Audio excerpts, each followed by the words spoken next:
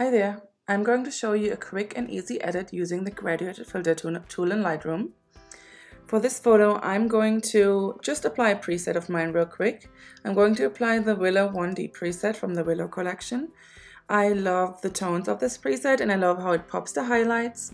And it's really suitable for low light images, especially for low light boudoir images when you want to pop the highlights a little bit.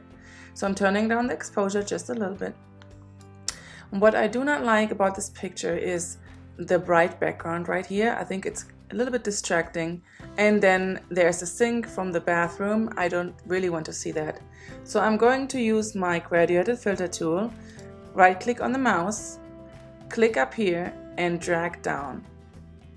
And you can already see it's getting darker because I have turned down the exposure already. Just right up here.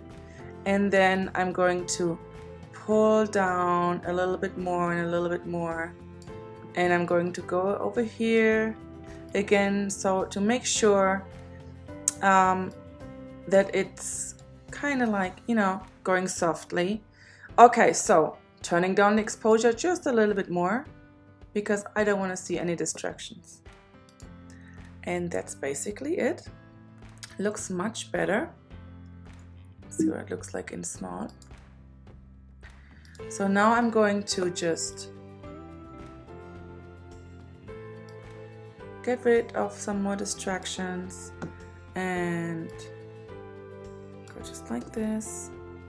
And this looks good to me. What I would do in Photoshop now is I would go in and get rid of this right here and then just smooth out her skin all over the place a little bit. That's basically it. Let's see before and after. Left and right.